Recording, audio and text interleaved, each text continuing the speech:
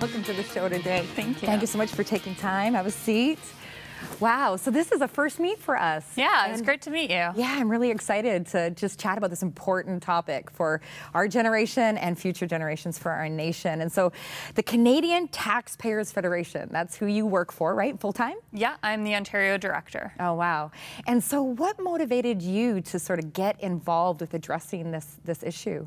So my background is I'm a lawyer. I practiced commercial litigation for a few years in Toronto, and I really am interested in finances. I'm interested in politics as well, and my whole life I've been a fiscal conservative. I'm really diligent about my own finances, and when I see how the government is spending our money, it's our taxpayer money after all, I was really passionate about the work that the Federation was doing. So we're a huge nonprofit organization with members across Canada, and our focus is on advocating for lower taxes, less government waste, and greater government accountability. Wow, amazing. And so how do you feel about where we're at right now? I know your focus is more provincially, but you know, we're talking to people from all across Canada today here through this broadcast. What's your read on things? Yeah, so I feel like in the past few years, politics has shifted a little bit. Politicians seem to no longer care about balancing the budget. And for people who run their household at home, you don't really have a choice but to balance your household budget. You can't live your life continuing to incur debt.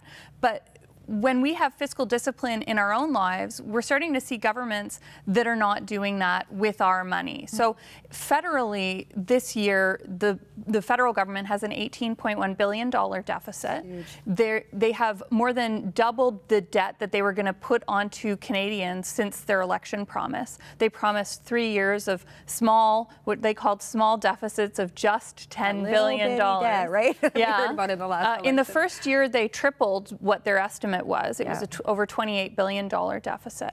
And we see the same thing in provinces across the country, especially in my home province of Ontario. Wow. And so what's the real trickle-down effect? Because sometimes, you know, in these conversations, it can feel like a bit of a disconnect for the average Canadian, right? Like we're just going through our day-to-day life and picking our kids up from school, that type of thing. But how does this all impact the average Canadian sort of at the end of the line? Well, what I like to say is that the deficits of today are the taxes of tomorrow. And they may not be you or I who are paying them, although in the last provincial government that was just announced, we saw there is going to be an income tax increase for people earning over $79,000.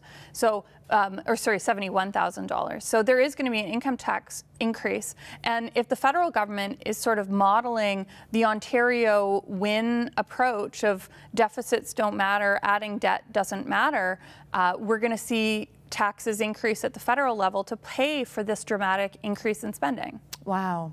Well, and when you add everything in right now, okay, so you add in your income tax, you add in, you know, everything that's being taken off the top on the paycheck, you add in what you're paying at the till with GST, HST, what is the average Canadian right now paying in taxes for their income? Well, there are different measures for that. So some people say on average, the average Canadian is paying more than 70% of their income towards taxes and fees.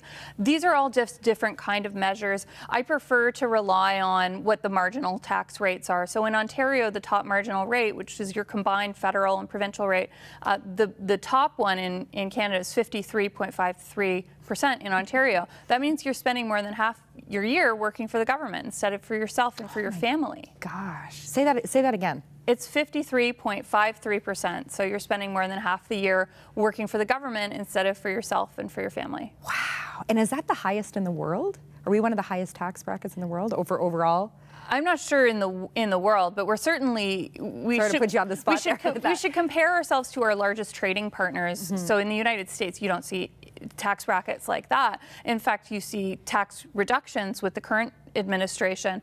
And when you have a lot of flexibility and movement for businesses and capital, you can choose to move out of a high tax jurisdiction like Ontario or different parts of Canada like Quebec and move your business to places like the United States where the tax burdens are lower.